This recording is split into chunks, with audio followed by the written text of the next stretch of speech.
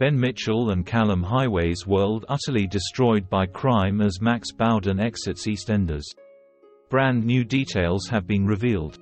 EastEnders Callum Highway will face a huge decision in Ben Mitchell's exit story. Ben will be leaving Walford in upcoming episodes, as show bosses have decided to write him out. It's already been revealed how the police will come for Ben over a past crime in America, but full details have now been confirmed about the aftermath of this. Ben's week initially gets off to a good start, after he decides to throw his husband Callum a surprise birthday party. Callum is touched by the gesture, but things take a disastrous turn when the police disrupt the celebrations to arrest Ben.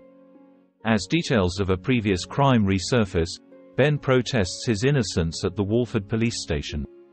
Tensions rise between Jay, Kathy and Phil as they wait for news at home, and Phil eventually calls in his trusty lawyer Richie to help.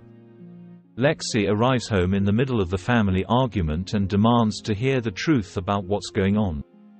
Richie later turns up and wants to speak to Phil alone, but Lexi is adamant that she also deserves to know. With emotions at an all-time high, Phil takes a call from Ben, who shares a request. Callum is left furious with Ben as more truths come to light, while Jay and Lexi visit him at the police station. Unfortunately, the visit doesn't go to plan and a distraught Lexi decides to leave.